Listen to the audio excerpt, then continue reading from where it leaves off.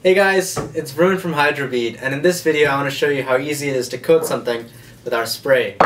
Now, we've already done all the usual items: umbrella, cardboard, a foam board, and shoes, but I want to do something a little more interesting this time.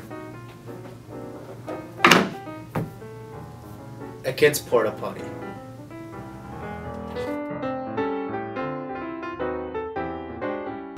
So many of us know that when a kid needs to go, they really need to go.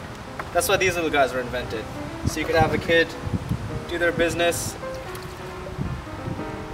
get rid of their business, and then put it back in the trunk of the car or in your closet or wherever else.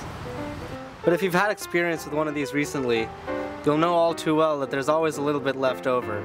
And you could pour it out and kind of try to shake it off, but there's always some liquid residue, and that's never enjoyable to deal with.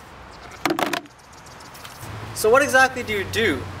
Well, you can make the whole thing super hydrophobic, so the liquid just flies off, leaving nothing behind. And I'll show you exactly how to do that using Hydrobead.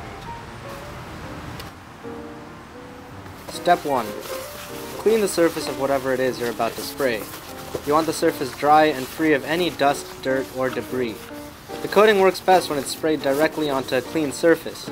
Use a paper towel, napkin, or anything else that you can wipe down your surface with while leaving it free of any chemicals or moisture on top.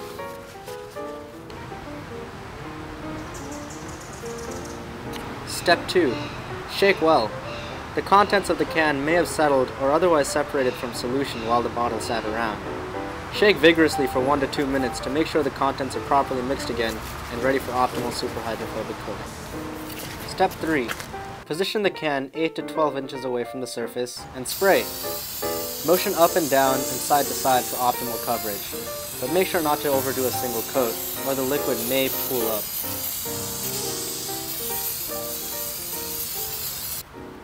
Step 4. Let dry.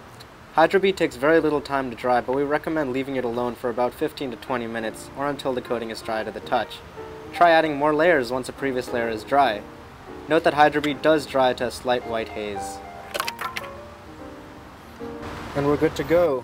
You might notice a tiny bit of white hazing in some parts of the material because of the Hydrobead pooling up a little bit on the sides, but it's nothing to worry about. If anything, it's more effective in those areas.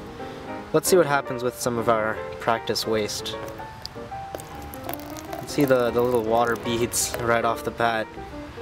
And if we kind of just take it and pour it out,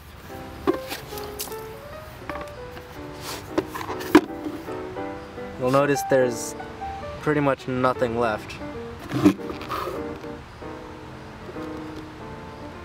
It's dry. There's a few Hydrobead marks. It's pretty great.